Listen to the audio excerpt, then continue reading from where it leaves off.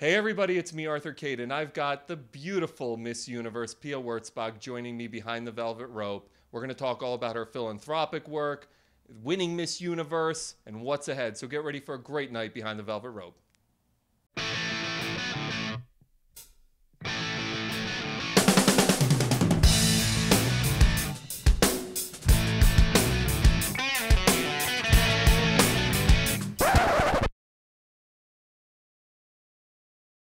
Hey everyone, it's me, Arthur Kade.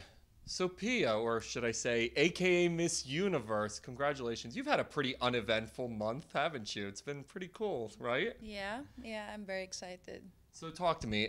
You Miss Universe. I mean, when you talk about beauty pageants, it doesn't get much better than that. Walk me through what it's been like. You've been in New York all week. What it's been like for you since winning the title.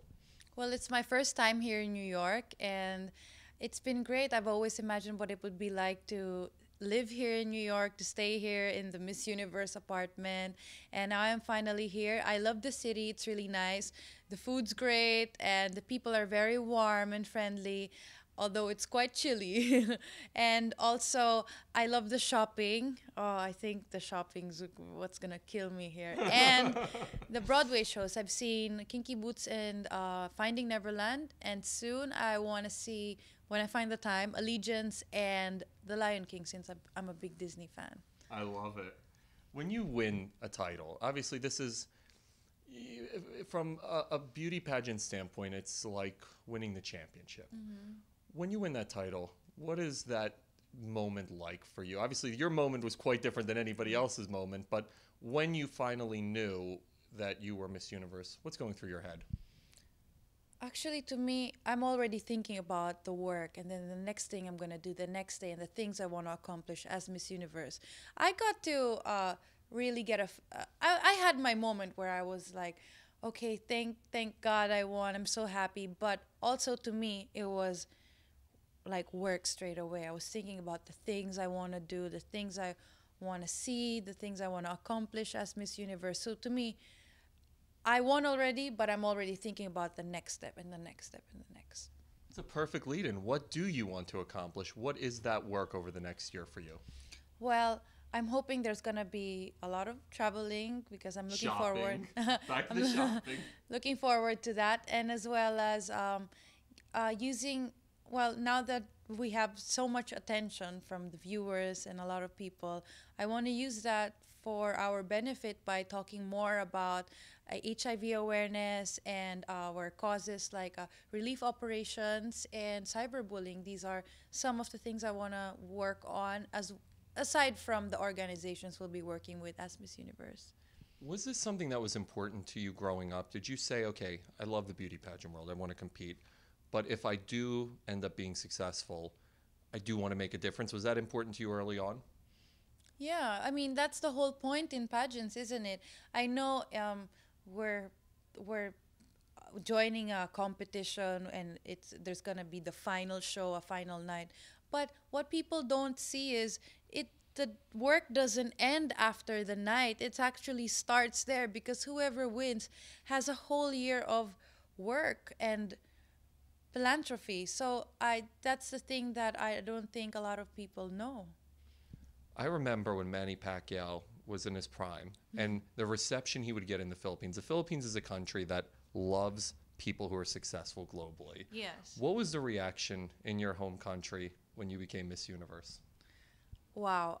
I heard that everybody was so happy. Everybody was celebrating. It was talked about on TV, on every show, in the news, front page in the newspaper. I mean, even all the brands and the ads, they all had some sort of congratulations or tribute for me that day. So it was crazy. Um, like you said, yeah, you're right.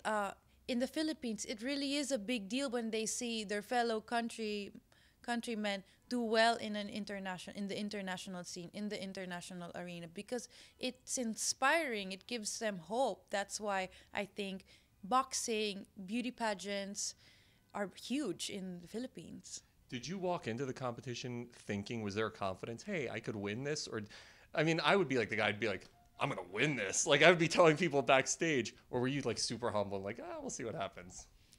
I I always had that confidence in me that I came there to win. That was my goal. And but I of course I wasn't, trying to be. You should have been backstage psyching everybody out like you're gonna lose, you're gonna lose. Oh no. I wasn't like that. But and thank God I wasn't like that, because the girls had to vote for me during the pageant as well. If you watched it, the sixth judge were the other girls. So whoever was left in the top three, the girls who are behind us, they get to choose who they want to be Miss Universe. So now it's in their hands. So this is another twist that they added for the pageant this year or last year. So yeah, I was pretty nice to them. Although I had that confidence where I was prepared. I prepared for it for a long time. I was under a lot of pressure to win as well from my country, and that all helped in motivating me to getting the crown. I was watching Miss Universe that night, and there was also a football game on at the same time. Oh yeah. So I'm flipping back and forth, and they announced Miss Columbia as the winner. So I flip over back to the football game. I'm like, okay, cool. That's who we'll be interviewing when she's in New York. For some reason, flick back, and I see your face, and obviously the whole Steve Harvey thing happens. I know you've been asked all week, and I'm so curious. I didn't see any other interviews you did specifically because I wanted the answer for me to be kind of organic. Okay. What was that moment like? Walk me through, just everything that was going on in your mind, what's going on the stage. I'm dying. Like, what was it like there?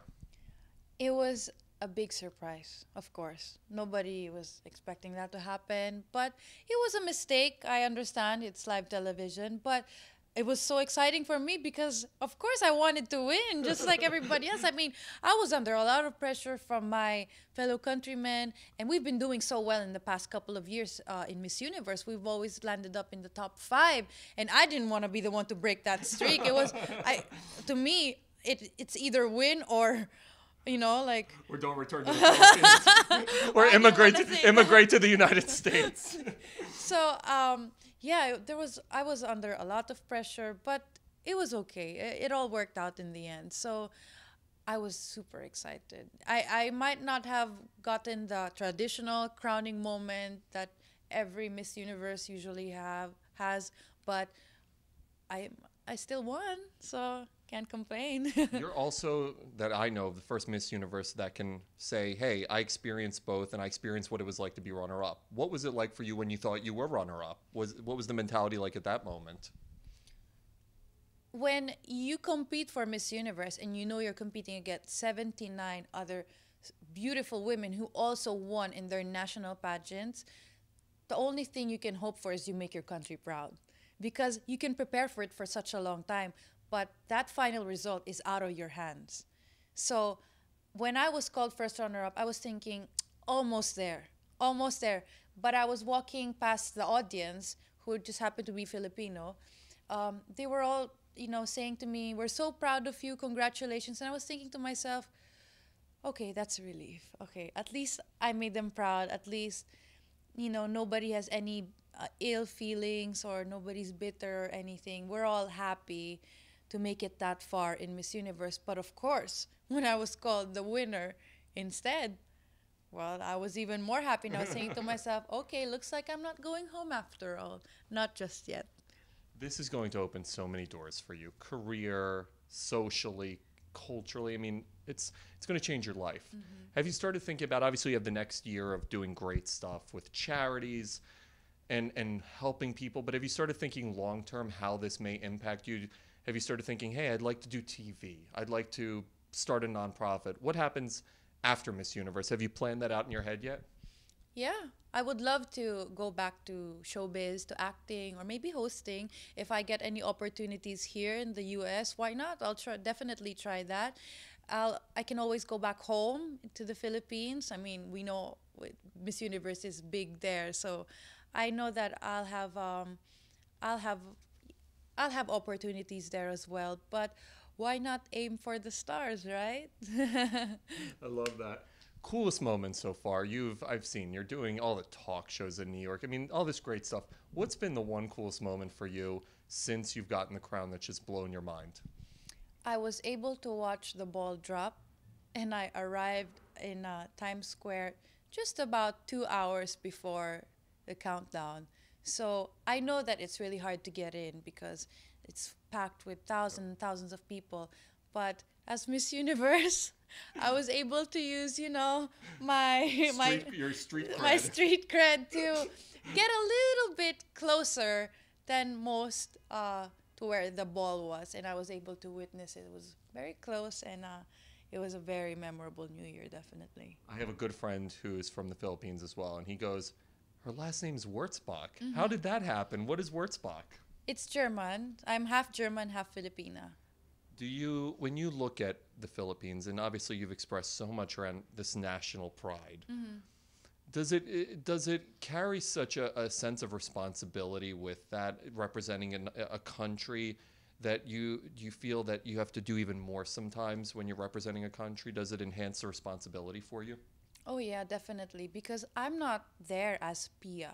I'm there as Philippines. If they wanna call my name, they shout Philippines instead of Pia. And you know, whatever I do there, right or wrong, they're not gonna say, "Oh, Pia did this, Pia did that." They're gonna say, "Philippines did this" or "Philippines did that," and that's a big responsibility. I have the whole country behind me, and but the good thing is, I have the whole country behind me when I compete, so they'll be cheering me on. I just see it as motivation than anything else. We're in your apartment right now, and you share this with Miss USA, Olivia, who I Yeah. love. I've had her in my studio. Such a sweetheart.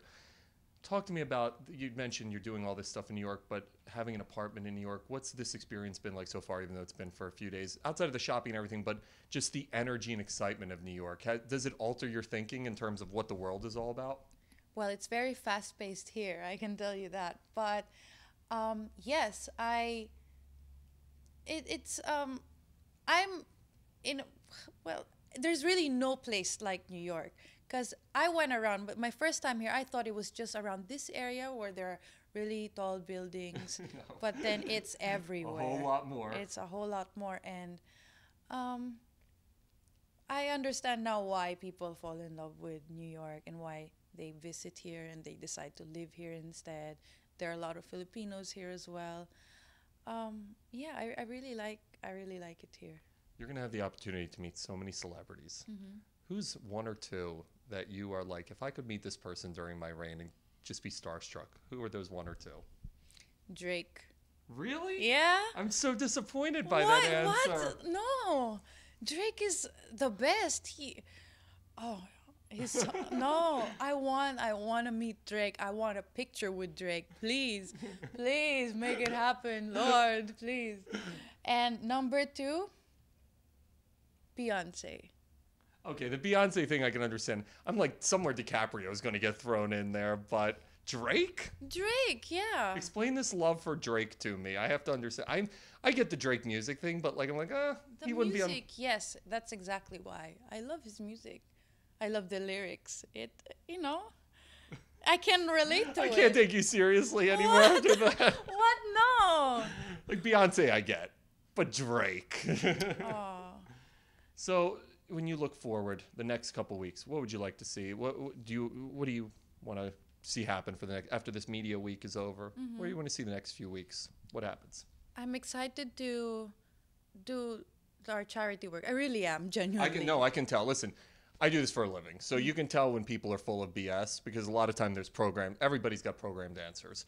And you'll be like, oh, I want to do this charity. And you can tell, like, yeah, right. They don't even know what the charity is. I can tell you're genuinely excited about that. I'm excited to do it. I want to visit the hospitals. I want to visit schools. I want to go to sites where I distribute the goods myself. I want to be hands-on with it and experience it for myself. And not just talk about it. I want to be there. Also, I want to tour around, visit different parts of America, and I want to visit different parts of the world as well. I'm looking forward to that. I even got a camera today because I was anticipating already that I'm going to visit a lot of places, to do a lot of things, so I need my camera with me for my memories. So yeah. Have you talked to Miss Columbia since the whole thing? I messaged her on WhatsApp on her birthday, which also happened to be Christmas Day. Is that how people communicate? I'm so old. WhatsApp? Like, they don't... I Facebook people, I think. I'm, like, so ancient. Well, because we have a Facebook chat of all the candidates or the ones who have WhatsApp, and it's easy for me to find her number from there and, give her a private message. Yeah. You're awesome.